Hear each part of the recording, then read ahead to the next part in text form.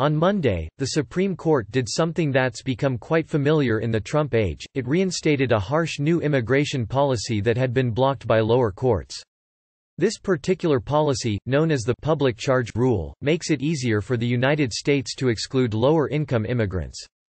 The court did not explain its Department of Homeland Security v. New York decision, which is temporary. It lasts until the case makes its way through the appeals process and, most likely, to the justice's decision on its merits.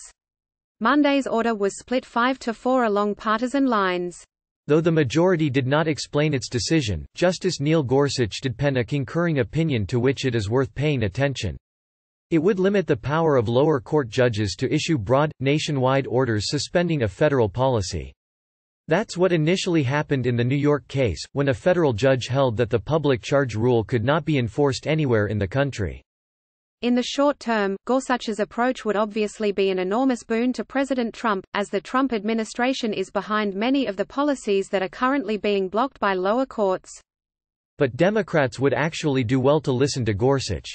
In the long run, they have far more to gain than the GOP from Gorsuch's approach, which would strip liberals of a tool they've used to challenge Trump's policies, but Democratic presidents have much more to fear from a too aggressive judiciary than Republicans. Gorsuch's opinion concerns what are sometimes referred to as nationwide or universal injunctions. An injunction is a court order compelling a party to behave, or, more often, to not behave, in a particular way. The plaintiffs in New York sought an injunction prohibiting the federal government from enforcing the new public charge rule. One issue that often arises when a court issues an injunction is just how broadly that injunction should sweep. In New York, a lower court issued a nationwide injunction against the public charge rule, meaning the government may not enforce the rule against anyone anywhere, rather than issuing a more limited injunction that benefits only certain parties. Gorsuch argues that sweeping national injunctions are inappropriate. Injunctions, Gorsuch writes, are meant to redress the injuries sustained by a particular plaintiff in a particular lawsuit. Thus, the appropriate remedy when a court issues an injunction against a particular policy is to prevent that policy from being enforced against the plaintiffs, and that's it. Gorsuch's case against nationwide injunction echoes remarks by Attorney General William Barr, who claimed in a speech last May that federal courts issued more nationwide injunctions against the Trump administration than they issued in the entire 20th century. It is difficult to confirm whether Barr's claim is accurate, in part because scholars disagree around the margins about which orders qualify as nationwide injunctions. Nevertheless, there is at least some scholarly support for Barr's claim that the rate of such injunctions has increased.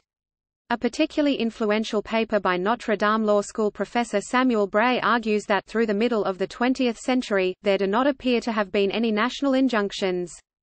Regardless of whether such injunctions have grown more frequent in recent years, the politics surrounding nationwide injunctions have certainly changed. It wasn't so long ago that liberals tended to rail against such injunctions as conservatives eagerly sought them from federal district judges. In 2014, for example, then-President Barack Obama announced two policy changes that would have allowed millions of undocumented immigrants to live and work in the United States. But those policies never took effect because Republicans convinced a federal judge with an unusually conservative record on immigration to issue a nationwide injunction. Though that case was eventually heard by the Supreme Court, the court, which was down a member because of Justice Antonin Scalia's death, split 4-4 in that case, leaving the injunction in place. Now the shoe is often on the other foot. The Trump administration announces a policy that is anathema to Democrats, a liberal litigant files a lawsuit, and a judge somewhere in the country issues a nationwide injunction blocking that policy. It's working in Democrats' favor, for now. But in the long term, nationwide injunctions are likely to be a much bigger thorn in the side of Democratic presidents than they are for Republican presidents. The Supreme Court, after all, is controlled by Republicans. So liberal nationwide injunctions tend to be wiped away quickly, while conservative injunctions may last forever. It's also likely that Republican litigants will have a much easier time finding judges willing to block Democratic policies. Trump, after all, has filled the federal court with deeply ideological judges. And a party seeking a nationwide injunction may need to find only a single judge willing to hand down such an order. As Gorsuch notes, there are currently more than 1,000 active and senior district court judges, sitting across 94 judicial districts, and subject to review in 12 regional courts of appeal. In theory, any one of those judges could issue a nationwide injunction blocking any government policy. Plaintiffs, moreover, have a surprising amount of control over which judge will hear a case challenging a federal law or policy.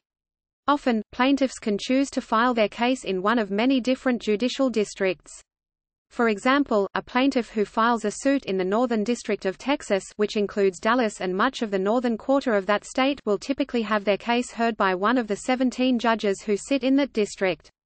Many districts are further divided into geographic divisions. And in at least some districts, cases filed in a particular division will be heard by a judge who sits in that division. Only 4 judges sit in the Northern District of Texas's Fort Worth Division, for example. All of those judges are Republican appointees, and 2 of them are semi-retired judges with reduced caseloads. Thus, a plaintiff who hopes to draw a conservative judge who will block a liberal policy can maximize their chances of doing so by choosing to bring their case in the Northern District of Texas's Fort Worth Division. As a bonus, all federal district judges in Texas are overseen by the U.S. Court of Appeals for the Fifth Circuit, a federal appeals court dominated by conservative Republicans. A clever plaintiff, in other words, can hunt for the judge who is most likely to block a particular policy, ideally one who is overseen by an appeals court that shares that judge's ideology, convince the sympathetic judge to issue a nationwide injunction, and halt that policy, even if the overwhelming majority of the nation's judges believe the policy is legal. As Gorsuch writes, the stakes are asymmetric. In a world with nationwide injunctions, the government's hope of implementing any new policy could face the long odds of a straight sweep, parlaying a 94-0 win in the district courts into a 12-0 victory in the courts of appeal. Nationwide injunctions mean that if the government faces a single loss, then the policy goes on ice. While a district court's order can place a policy on ice temporarily, the final word is likely to come from the Supreme Court. And Republicans are likely to hold a majority on the Supreme Court for the foreseeable future. The Trump administration has an impressive win rate before the conservative Supreme Court. As University of Texas law professor Steve Vladeck noted on Twitter, the court's decision in New York was the 10th time in 3 years that the justices have granted emergency relief to the government in full pending an appeal. In total, Vladeck writes, the Trump administration has sought such relief 23 times from the Supreme Court. 10 of those applications were granted in full, 3 were granted in part, 3 were withdrawn, and only 7 were denied. So the Trump administration has a win rate of 65% excluding applications that were withdrawn when it asks the Supreme Court to temporarily block a lower court's opinion. Once a Democrat enters the White House, by contrast, a Republican Supreme Court is much less likely to rule in the new administration's favor. And Republican litigants will have no trouble shopping for district judges who will come down on their side. Consider Reed O'Connor, one of the 4 federal district judges in Fort Worth, Texas. Before becoming a judge, he was a Republican staffer on Capitol Hill. For several years, O'Connor had a superpower. He was the only active federal trial judge sitting in the Northern District of Texas's Fort Worth Division. So federal litigants who filed a lawsuit in Fort Worth had a very high chance of drawing O'Connor as their judge. As a result, a coalition of red states that wanted a court order striking down Obamacare had an easy time getting their case before O'Connor, who rewarded their efforts by declaring that the Affordable Care Act must be repealed in its entirety. This decision wasn't an isolated incident, either. In December 2018, the Dallas Business Journal's Mark Corridon published a profile of O'Connor headlined, "Judge Reed O'Connor is the go-to judge for political conservatives." Here's how Corridon describes just 2 years of O'Connor's record. O'Connor is an unusually conservative judge, even in a judiciary increasingly staffed by Trump appointees. But a party seeking a nationwide injunction doesn't necessarily need to convince the judiciary's median judge. They only need to find one judge to hand down a broad order. Once that happens, a Democratic administration can still ask an appeals court to lift the injunction, but many federal appeals courts, including the one that oversees O'Connor, are now dominated by very conservative Republicans. And appeals court decisions can ultimately be appealed to a Supreme Court that is also dominated by conservative Republicans. All of which is a long way to say that Republican presidents typically will only face temporary roadblocks from lower court orders.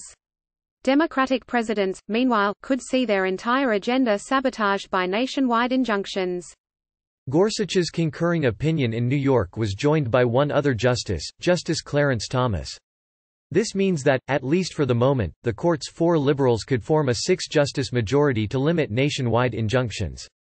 It's an open question whether Thomas and Gorsuch will continue to oppose nationwide injunctions if a Democrat is in the White House. As ACLU attorney Josh Block noted on Twitter, "We never heard a peep of concern from Justice Thomas about all the nationwide injunctions from Texas targeting trans people, immigrants, and employment protections." There is a real danger that, should the liberal justices join a majority opinion limiting nationwide injunctions, the court's Republican bloc will find a way around that opinion in a future administration. There are, however, 2 ways liberals could partner with Thomas and Gorsuch to limit nationwide injunctions that minimize this risk. The Supreme Court doesn't simply have the power to decide cases. It also has the power to write the rules of civil procedure that govern cases in lower courts, although, in practice, this power is normally delegated to a judicial committee.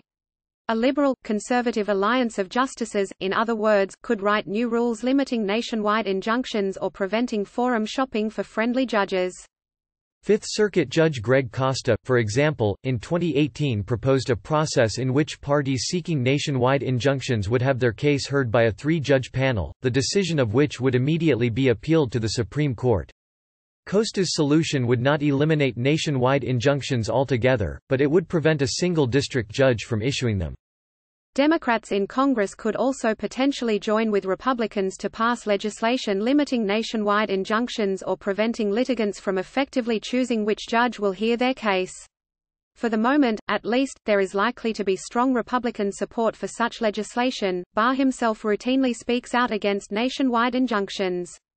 But if Democrats wait until after they're back in power, any chance of forming an alliance with Republicans to prevent judicial overreach is likely to evaporate overnight.